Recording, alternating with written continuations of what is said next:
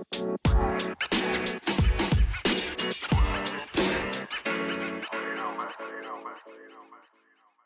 Nuts and Bolts of Writing, Season 2, a podcast where we talk about literature, the ins and outs of writing, and how to actually start writing.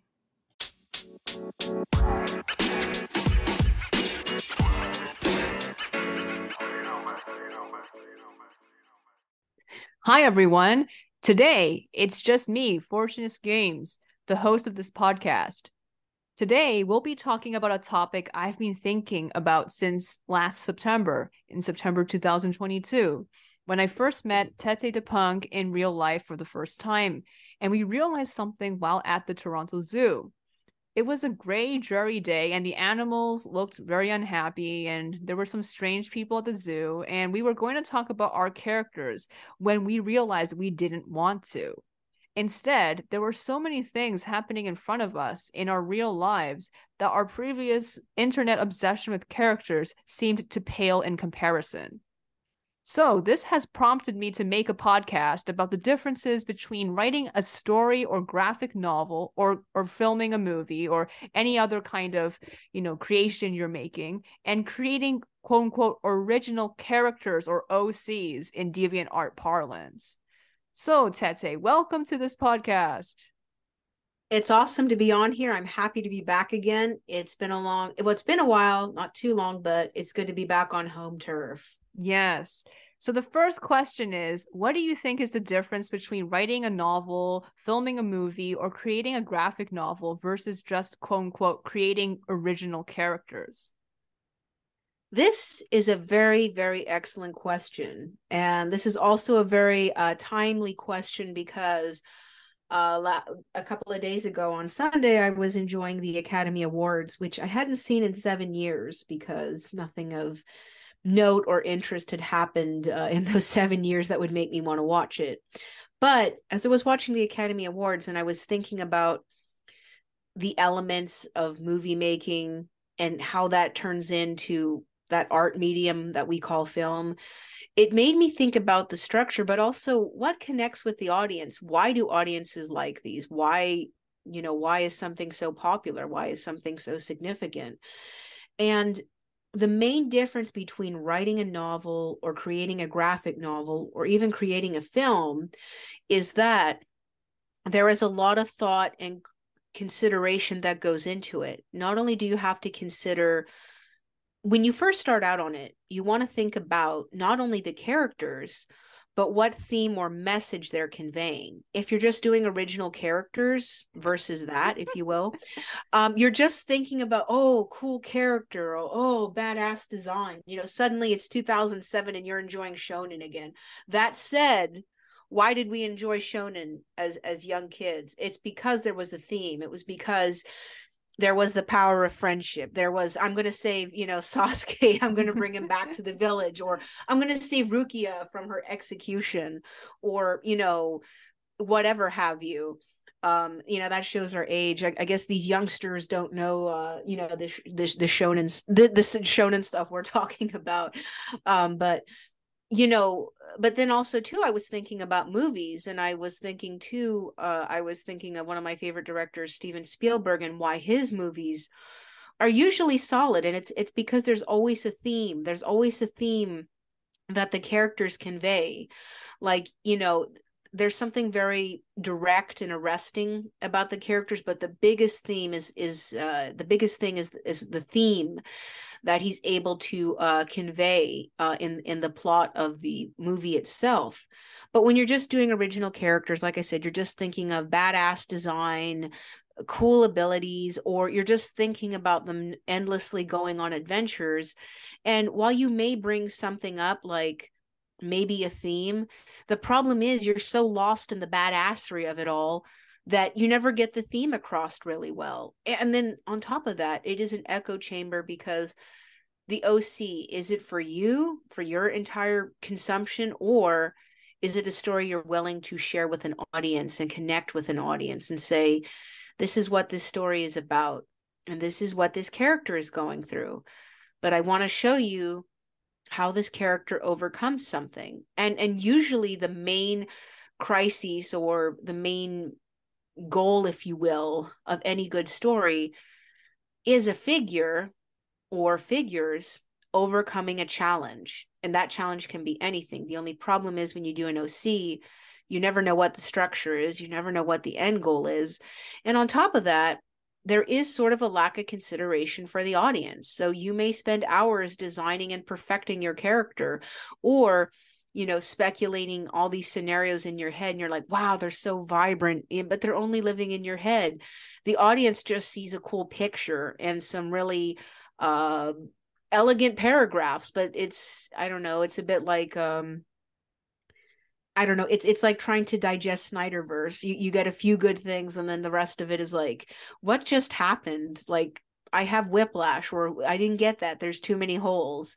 So to me, that's the difference between when you set out to write a work with if you will, something to convey, like a novel or a graphic novel or a movie, than just creating original characters, or in the day, OCs. Like, oh my gosh, OCs, shudder at the memory.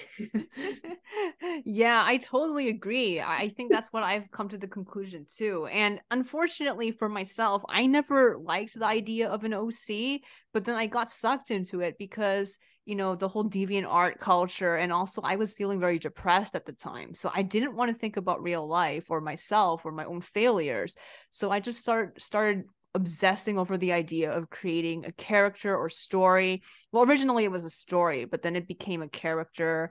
And then, I was thinking, oh, if I get a lot of people to like the character / story, I'm going to somehow feel better about myself and not think about how the other parts of my life suck. So I think a lot of the problem for original characters versus actually writing a story is that a lot of people who get sucked into the culture of original characters, because I do think it is a culture. It is kind of like, people who vlog or something. It's definitely a subculture for people with specific interests and maybe even personality traits. Yeah, people who like original characters a lot of the time are not satisfied with their real lives. So they're not like people who submit to literary zines. Like those people, yeah, some of them are not happy with their lives, but they have a different approach to writing. They think about the process. They think about submitting to zines and getting their stuff out there. But people who make original characters, a lot of the time, they don't even write or draw. A lot of them, they might draw, but they, there might be like 35, but they draw like, a 12-year-old, and they never improved. And they're still, not to crap on anybody, but they're still using MS Paint, and it's like, I just remember the cringe days of DeviantArt. I mean, don't get me wrong, there were some good artists out there. There were some brilliant stuff, but most of the time it was a very cringe subculture, and it wasn't really about, connecting with an audience or having an end goal. Like, I guess for me, what I think about now is what I'm going to convey to the audience and how I'm going to touch the audience. Not so much for a conceit grab, but because I feel that stories have the power to open our minds and help us through difficult times or anything like that. So I do want an end goal to that whenever I go out to create something now. But if you're just doing the OC thing, it's just mostly for your own satisfaction, just to escape into it. You're just escaping being a half angel, half demon girl that, I don't know, has a laser gun or something, or I don't know, elven lord with a great sword or something, and has a kingdom that has, like, I don't know, crystal dragons or something. Yeah, and there's too many details. Like if someone on DeviantArt asks you about the character, they're like, well, and then they give you like 10 paragraphs. Right? There's 10 paragraphs, and it's like, wow, I learned a lot about this, but I didn't gain anything from it. It's like, I kind of realized this when I was doing a character of mine, the fantasy version of Kai, who is a entirely different human being or animal, if you will, than the 19th century version of Kai, who's now being turned into something else.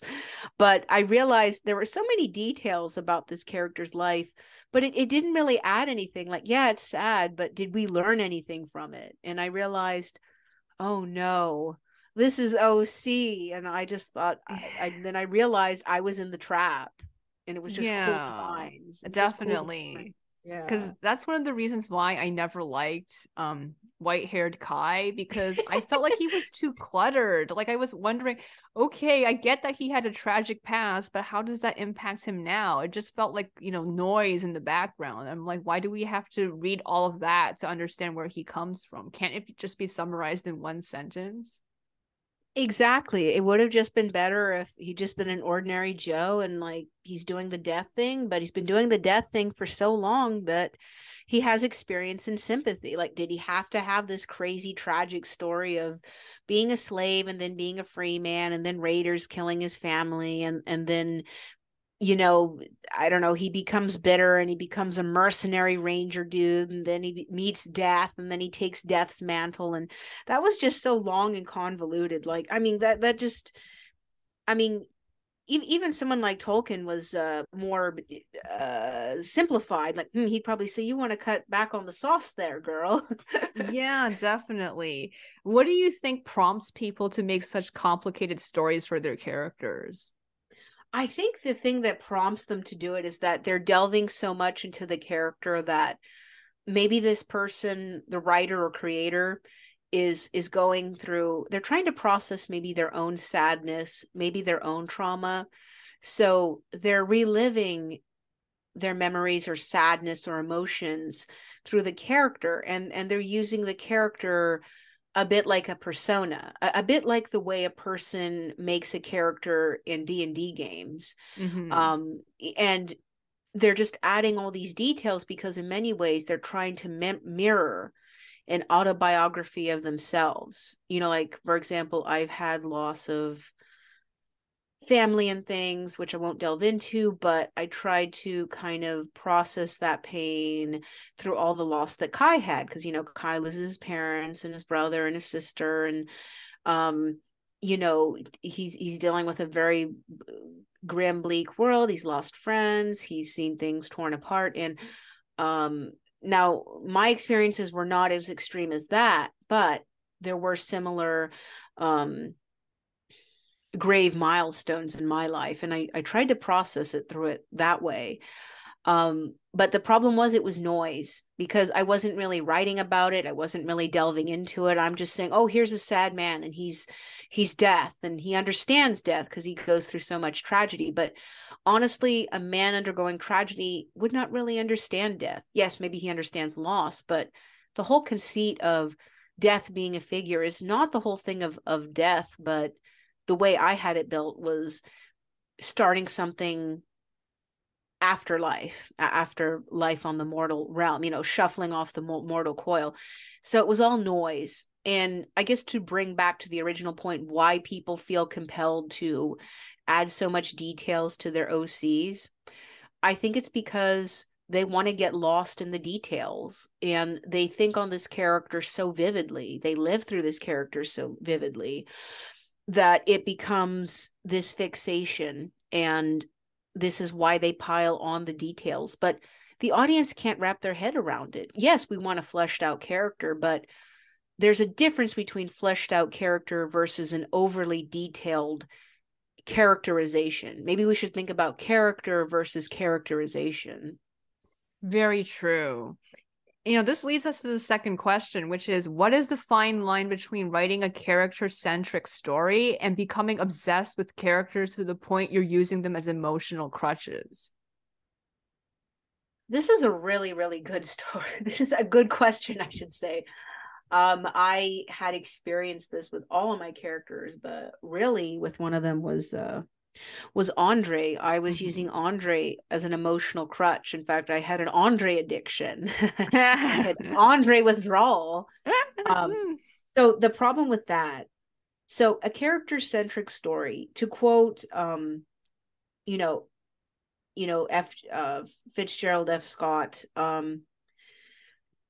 character is story. And that's true. I mean, every story begins with a character. A lot of successful stories are character centric.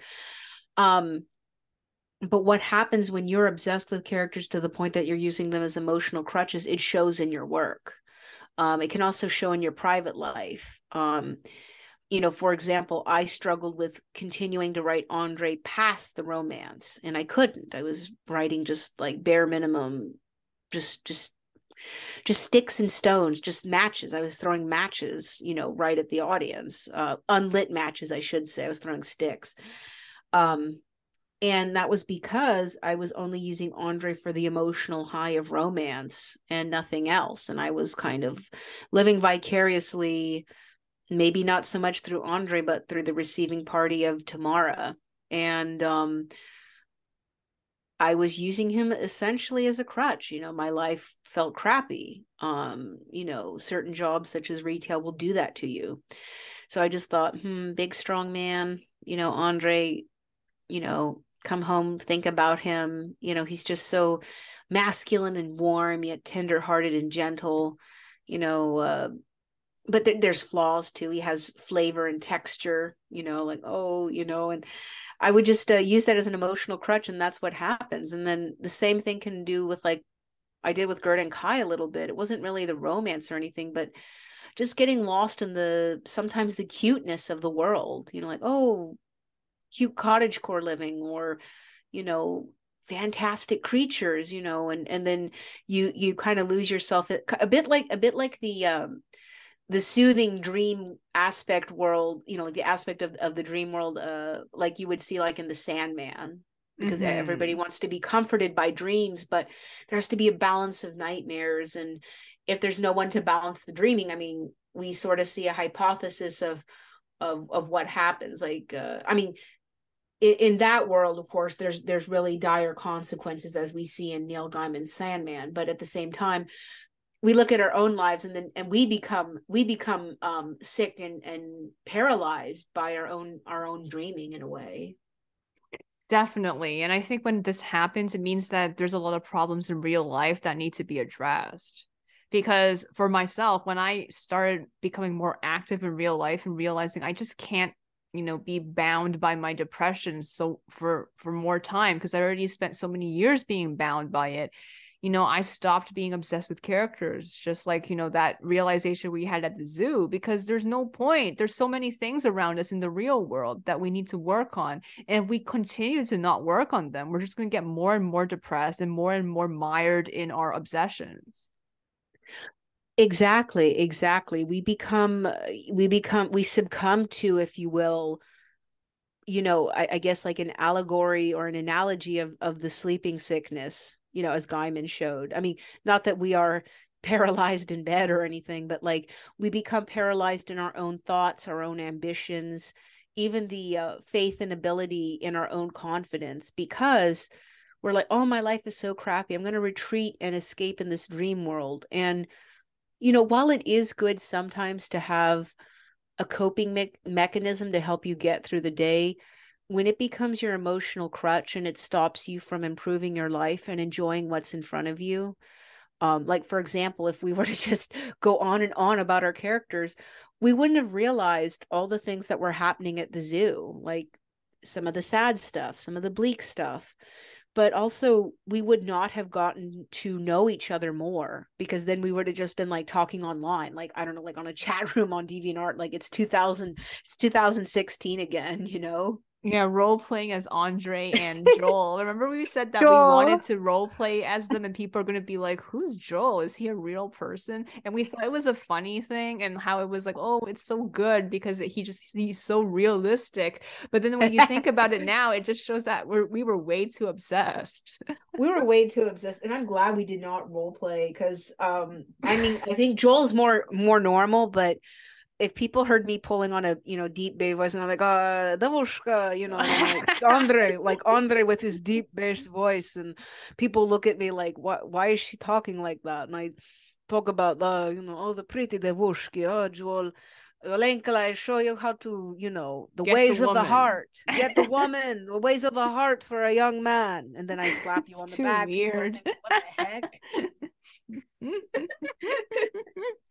Yeah, definitely. Yeah, and the thing is, it gets really annoying after a while too, because you realize after a while that it's just the same scenes you're repeating in your head for comfort. It's not even exploring the rest of the character. Like it's one aspect of them. For example, for Joel and Andre, it was the sexual and the romantic stuff. And I think for fantasy, Gerda and Kai, it was mostly the world. Because it kind of reminds me of, that Luma app that you sometimes get an advertisement for? Oh yes, That thing about the dream world that makes you want to the fall soothing asleep and more relaxed, and and how soothing cute it is. stories. Yeah. Yeah, like soothing stories, and that's what it was. Because I kept thinking of all these, cute scenes I was going to draw, like a cozy library, like with the owl people, the Sovi, or something with, Tam Sibi, like, I don't know, like a cute gothic festival of lanterns or something. Or I even had something where there was a winter festival, and the fish glowed under the ice, and it just made it look so magical and enchanting. And I just kept thinking, or the kids buying a dragon at a fair and it gets too big and it breaks the house, and it's a really cute, funny adventure. And I just kept thinking of all that soothing fantasy dreamscape, which it has a place, but if it just stagnates you in a dream, then you have to let go of it, because the characters need to be dynamic, because you're not doing justice to the characters or to your audience to give them a story that they can work with or identify with. Exactly. And no one can give you feedback. And, you would be frustrated that no one's commenting. But then how can people comment if, most of the story and the whole purpose of it is just to comfort you? And also, there's no really structure to it. It's just a collection of nice scenes. Exactly. If it's a collection of nice scenes, then the audience is not going to derive any satisfaction. I mean, maybe it might be good for for the Luna app. So I Yeah. don't know. Luna app, contact me, commission me. Yeah. It's only good for OC training, right? Because it prompts you to make art for all the scenarios you have in your head, but then OC training also doesn't really encourage you to write the story. Unfortunately, OC training does not encourage writing. This was something that I didn't like from the beginning. I know it was visually based because of linguistic barriers, time. It's easier to look at a visual than it is to read something. But I didn't like the way the scenarios were set up. A lot of them were just visual based. A lot of them are design your OC, show your OC's profile, which is fine. I agree with having like a model to base your character on, because that way, especially if you're illustrating that character, you have something like an animator. Animators often use models like a character profile. But with OC training, it never goes beyond that. And it's just saying, here's this scenario. What would your character do if such and such happened? Or name their greatest fear. And while these are good prompts, they're not really good for the development of a character. It's just like the tin on the label says of the cookies, it is OC. And the grim days of DeviantArt was that there were hundreds and hundreds of clubs that had OCs, including OCs are my treasure. And also OC Holic. OC Holic. Yes, I actually belong. I was a long, lifetime proud member since 2009. Well, 2012, I want to say. So for 9 years, I was with OC Holic. Oh, I'm like, shit. OC, OC, OC. Oh my God. The thing about OC, like where the term comes from, it's not even from writing. It's fanfic. Well, I mean, it is a form of writing, but it's not like writing for novels or writing for a literary It's magazine. It's for fan fiction. So fanfic. like when people would say OC to distinguish a character they completely made up from a character from a franchise. So for example, Naruto X OC means that he's paired with a character that the fan fiction writer totally made up. And often that OC is a self-insert. Exactly. Yeah. So it shows us what OCs are actually about. It's just a form of self-indulgence. It's not about, submitting to a literary magazine or getting published or anything like that. It's not really. And what frustrates me is too, you can start off with a good idea and you can start off with a good foundation. Like for example, everything about Andre's pretty solid. It was just a fixation on, his sexual prowess that was my ultimate fall from grace. I fell like Lucifer from the heavens. But then also too, Gerda. Gerda is such a good character all the way around. Her concepts of wanting to, have bravery and leave things behind and Mm-hmm. discover her own self. All those were good. It's just, once we got into the whole cute dream world, and then, magical frost lord with cool ass designs and powers, is she just got lost she stopped doing anything, or she just sit back and Yeah. relax, and she's just eating cookies, at this point. Exactly. And there was no really point to it. I mean, after she left the village, I was just like, what's going on here? And it just became a parade of, different aesthetics, really.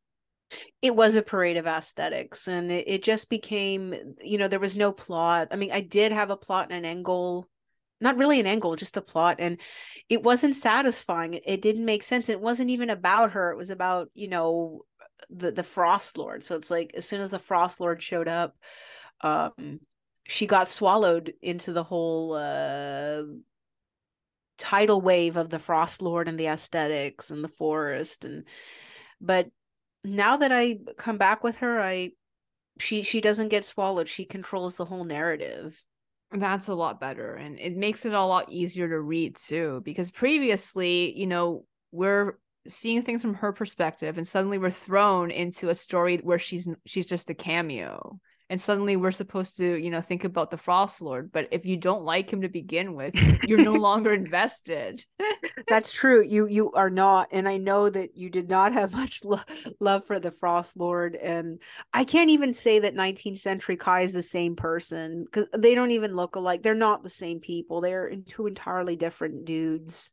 I agree. And 19th century was a lot better, but the problem was that there was no coherent narrative. I mean, it was just kind of a concept, and that was it. And then it kept on changing. And when something keeps on changing, that means there's a problem. There is a big problem. So if you see something's changing, our fellow writers and artists out there, please reevaluate what you're doing, because that means there's doubt. You don't know what's going on with it. And it reminds me of a very messy animation development. Like when you watch those behind the scene documentaries of a Disney animated film, and you realize, wow, this movie could have been so different.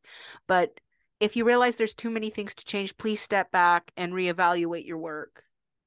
Definitely. And I think you should pause instead of, hey, if I make one final change, I think this is going to fall into place, because that's usually not the case. If you make a change, you're going to make 10,000 more changes, and then you're going to start questioning everything. And then you're going to end up deleting the character, or I don't know, doing something that you really regret.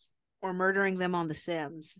Exactly. So if you have doubt, I think you should just not touch it for a while. Yeah, sometimes you need a respite from it. I mean, I've been doing that. I took a long respite from Gerda. I didn't think she could. It wasn't so much that she couldn't be saved, but I had to really think about her herself, and not about her world, not about the cuteness or coolness, but who she was as a woman. And right now I'm taking a hiatus, a little bit from Andre. I'll come back to him soon, but I needed a break from all the sexiness. Andre was becoming my personal Fabio, unfortunately.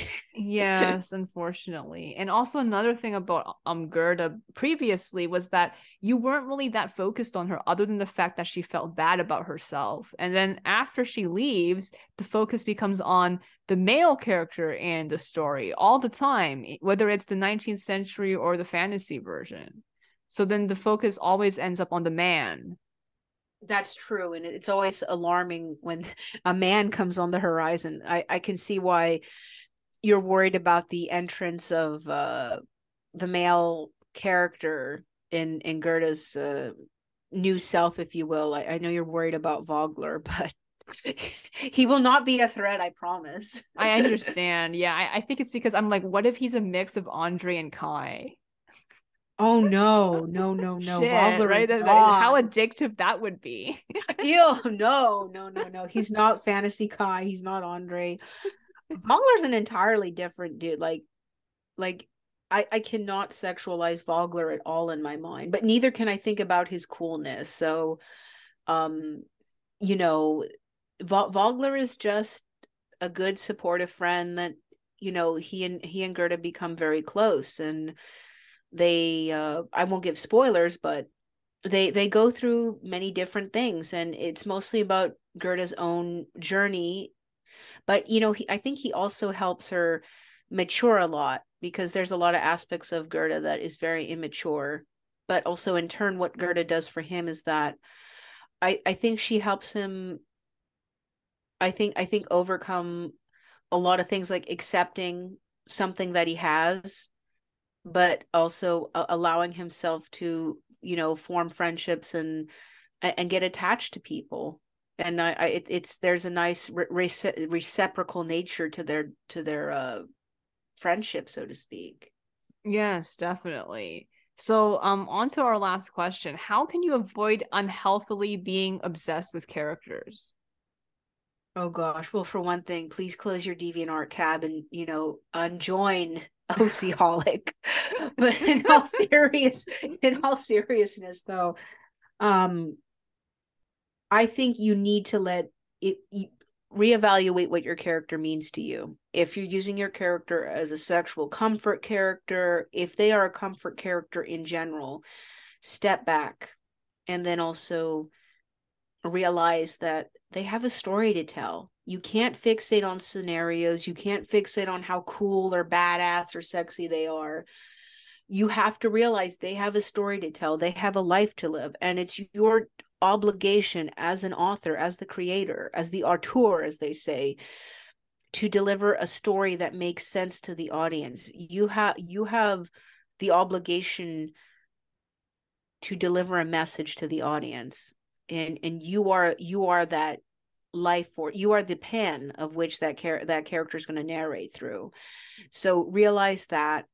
Do not get fixated on the what ifs or the scenarios, um and just focus on, getting the character through the journey, because they'll never be able to finish that journey if you just have them at level 1. I mean, if you have them never leave the Shire, if you will, or if you just have them, you know, just permanently stuck in the Idylls of Rivendell, so to speak. Isn't it All stuck our in the bedroom? I was trying. Yes, you're either stuck in the bedroom. You're either stuck in the bedroom with Fabio with the silk satin cushions, or you're underneath a starlit sky in a, I don't know, a wagon caravan or a canyon or something, and or like I said, you're stuck in the Idylls of Rivendell, or a bedroom in Rivendell. I mean, Elrond's thinking, what's going on here? I heard some weird noises coming out of that door. Arwen, what are you doing? Arwen, he's And then you banging on see the door. a really tall man at 7 feet tall with long flowing hair and opens And his abs. shirt come out. And abs. Like suddenly Aragorn is shredded, like all that crazy fan art I've seen, like, which I don't approve, because Aragorn is a grimy ranger. He is not a Fabio. I do not 7 feet. stand for Don't forget this. he's 7 feet tall. He's not supposed to be. He's supposed to be short. Like, he comes from a race of men that are like short and dark or something. Like, I don't know, original Celts or something. Um, but poor Aragorn. But yeah, Elrond's banging on the door. Arwen, what are you doing? And he's hearing all these weird noises coming out of Arwen's bedroom. Yeah, definitely. But yes, you can avoid that by realizing this character has work to do. We've got, pardon my French, we've got shit to do, sister. We've got shit to do, brother. And then that's how you let go of the obsession. Mm-hmm. For And me, also anyway. reevaluating what role creativity plays in your life. Like, if someone is just extremely fixated on creativity and they think that they can use creativity to change their life and, elevate them from not having really much of a career to world famous author, that's probably unrealistic thinking. That is very unrealistic thinking. That was something I struggled with, because I thought, my meal ticket out of here was either going to be Andre or Gerda. But then I realized that made me want to just stuff tropes in, because I'm like, oh, the audience wants this. All right, cool world, stuff that in. Badass with sword, long flowing hair. I checked all the marks. Kai is like every other character. He's like, I don't know, Sephiroth, Shishomaru. He's like Geralt of Rivia. You know, he's like Elric of Melbourne. He's like all those characters. Like, okay, popular. Or Andre, I'm like, hot bedroom, hot man. Okay, all the check marks are here.